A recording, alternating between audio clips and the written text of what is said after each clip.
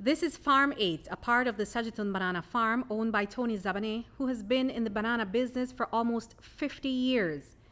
And among the plots of thousands of these banana plants are 2 special acres of bananas. This particular crop was planted in July of last year. If you look closely and compare this plot to others on the farm, it is very likely that you won't see any major physical differences. But these 337 plants mark a historic achievement in the history of Belize's banana industry. And that's because these plants are grown right here in Belize. These are just shy of a week or 2 to be harvested. An industry expert and chairman of the Banana Growers Association, Tony Zabani, says he's impressed. I must need say that comparatively with the Galitec that we import from Honduras, we did a neighboring sample of 2 acres of Galitec and 2 acres of the Belize UB bananas, and very, very little difference right now. In this is the first stem that is produced from the UB. With the UB bananas, to me, they have impressed me because they didn't get the right seed material to start their nurseries and to give me this type of stem.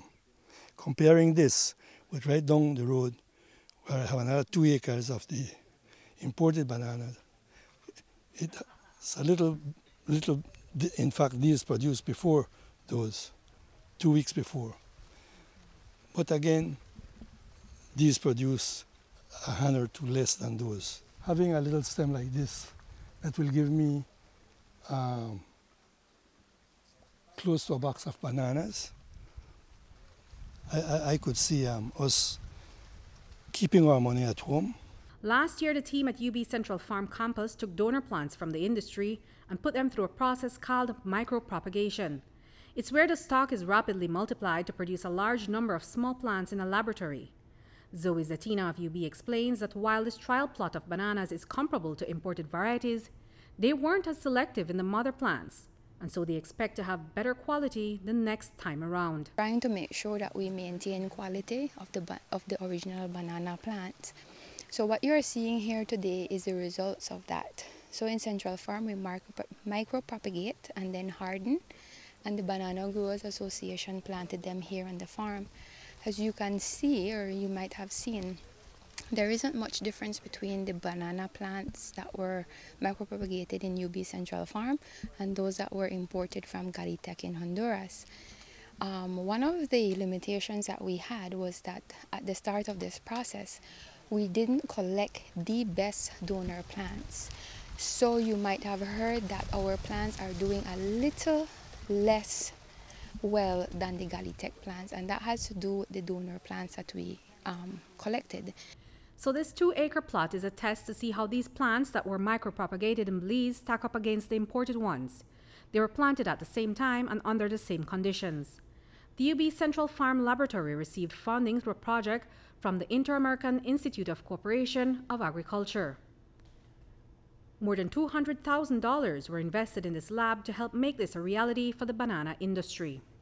We want to evaluate the varieties of the meristems and where they come from. Basically, we have 2 varieties in this demonstration plot. We have Grenine and Williams, but basically they come from 2 labs. We have the University of Belize Micropropagation Laboratory, and we have the Galitec Tissue Culture Lab from Honduras. Here we are celebrating a success story because we have we'll harvest next week the first bunches of banana which are totally made in Belize.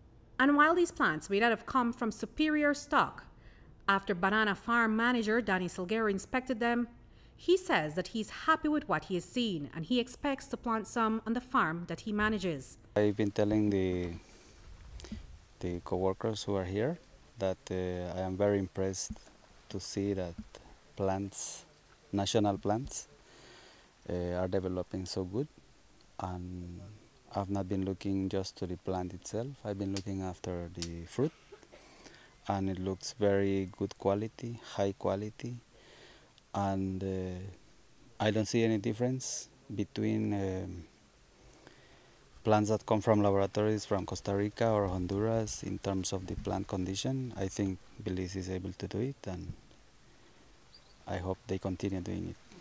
As a farm manager, do you think the owner of your farm would be interested eventually if UB is able to supply to have some of the plants that are from here? This morning I sent him a text saying that I would like to try 5,000 plants at the farm, and he is Belizean. Of course, he would like to cooperate with the university and also show the world that Belize is able to produce good and high quality plants. And so today, farmers and representatives of the Belize Growers Association are touring Farm 8 to see the bananas for themselves. Gomez says that while this is only a test, it sends a strong and positive message for the industry.